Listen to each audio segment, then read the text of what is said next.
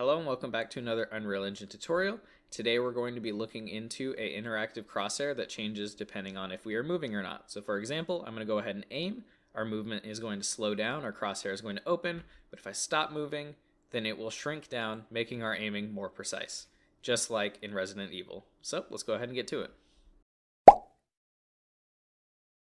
First of all, in the description, you're going to go ahead and find a Gumroad asset pack, which is going to be free. Go ahead and download it because you're going to get your crosshairs and dashes here. So you're just going to go ahead into your content drawer here. Let's go ahead and make a new folder and call it UI. Go ahead and drop those in there. Now with those in, go ahead and right click. You're going to scroll down, user interface, widget blueprint. Select this, WB_UI.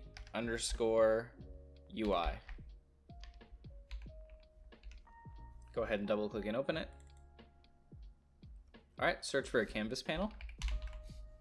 Go ahead and drag that in. First of all, in your content drawer now, we're going to go ahead and drag in our center crosshair here. Drag it onto our canvas panel. We are going to go ahead and anchor it to the middle here. Set the position X and Y to 0. We're actually going to set the position X and Y to -12.5 on both.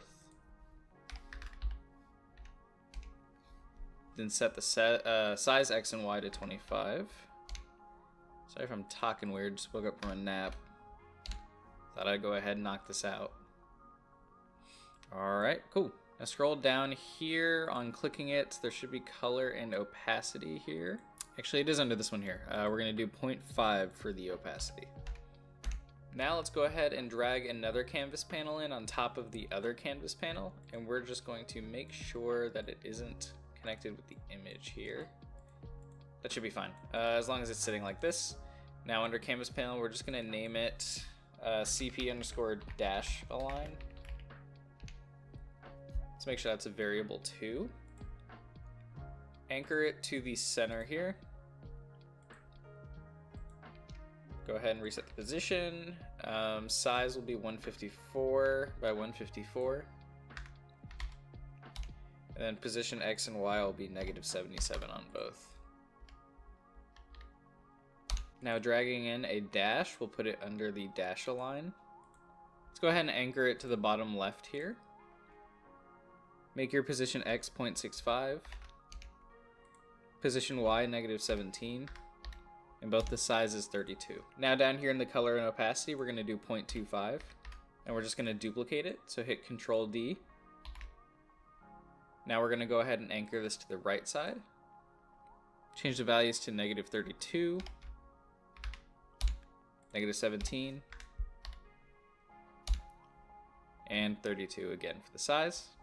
Now same thing, under our content drawer, we're going to go ahead and get our dash rotated. We're going to put it under the dash align. Set the opacity to 0.25 again. Anchor it to the top middle. For position X, we're going to go ahead and do -16.459. And position Y as 6.9, sorry, I can't read very well, 972. Size X and size Y, we're doing 32. Duplicate it like before. Anchor it to the bottom middle. We're going to set the values to -16.459, -38.321, and size 32 for both again. Alright, that should be that done there. Now we're actually going to go ahead to animations here, and we're going to create, let's get out of here. We're going to go ahead and create an animation. So add an animation here. We're going to name it Crosshair Shrink. Clicking on Crosshair Shrink now, click Add, and we're going to do it under the Canvas Panel Dash Align. Let's find this. Canvas Panel Dash Align. Click here to add Transform. Drop this down. Now just taking this red bar here, let's try to drag it down as small as possible. So about 0.1 there. So here, let's go ahead and do under Scale. Let's keyframe. And then over here, Let's change it to 0.2 for both values. Now, playing the animation, it should just, yep, there we go.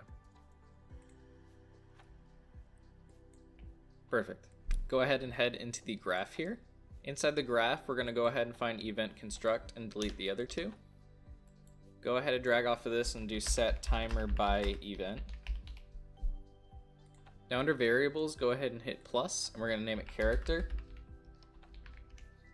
We're going to go ahead and choose third person character. Sorry if you hear some background noise. My fridge decided to just get super loud out of nowhere. Character selected, we're going to do instance editable and exposed on spawn. We're going to go back to our third person character here and add a variable, and we're going to name it Crosshair latency.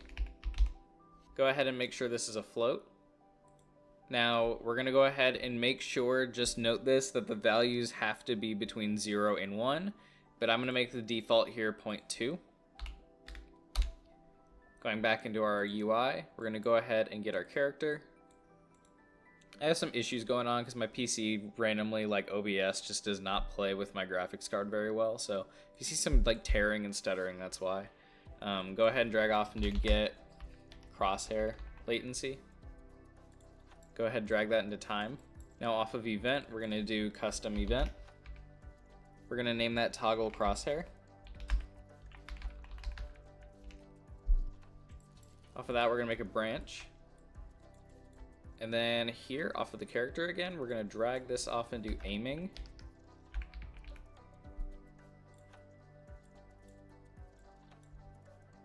Plug that into the condition here. Off of that, we're going to make another branch off of the true condition. And down here in some space, we're going to get the velocity of the character. We're going to do vector length.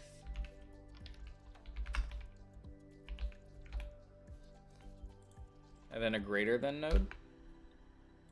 Make sure that stays at 0, and that's going to be the condition for the second branch there. We're going to make one more branch here up at the top for true. On the bottom, we're going to do a delay. Go ahead and create a new variable, and we're going to name it cursor enlarged. Type boolean here.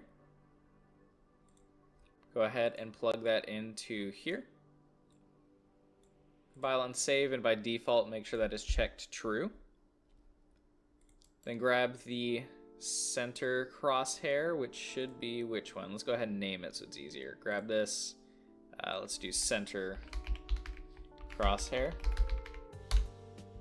Back in the graph, we're going to go ahead and grab it. Set visibility. Put that under false here. Make sure that the visibility is hidden. Now we're going to grab our canvas panel dash align. We're also going to set the visibility of it. Go ahead and make sure this is set to visible. Now grab our crosshair shrink animation. We're going to do play animation reverse. Go ahead and plug that in. Now set cursor enlarged to true. Here on the bottom with the delay, we're going to go ahead and set that to 1. Grab another branch, plug that in. The value for the condition is actually going to be this value right here. So go ahead and plug that in. Then we're going to do another branch where it's going to be under false. The condition is going to be if the cursor is enlarged. If the cursor is enlarged, we're going to grab crosshair shrink and do play animation forward. Put it under true here. Then after that, we're going to do another delay. We're going to set the time to 0.15. Let's grab our dash align here and do set visibility again.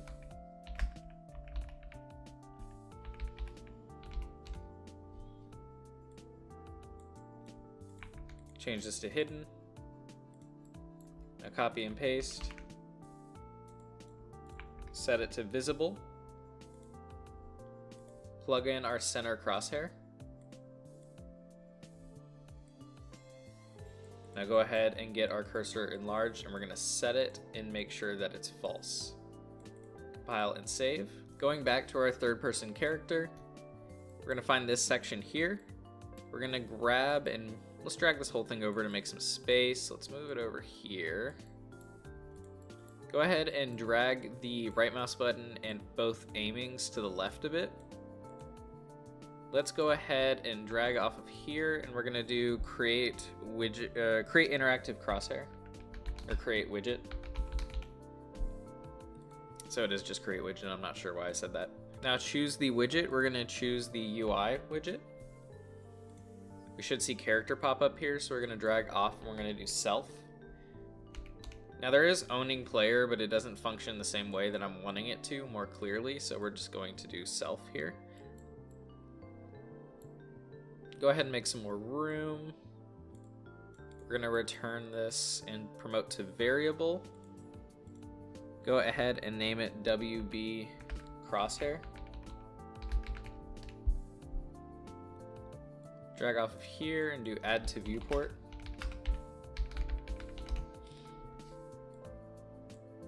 Plug that in. Drag in your WB crosshair. We're gonna do remove from parent. Go ahead and plug this in.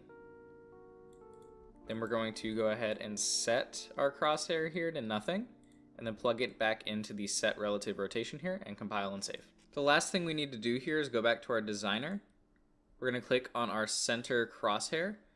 Now type in the search bar, we're going to do visibility, and make sure that it's set to hidden by default, and compile and save. We also, in our set timer by event, need to make sure looping and max once per frame are on, as well as the cursor enlarge. Just double check and make sure that's enabled from the start. Now going ahead and running our game, you'll go ahead and see that we can walk around.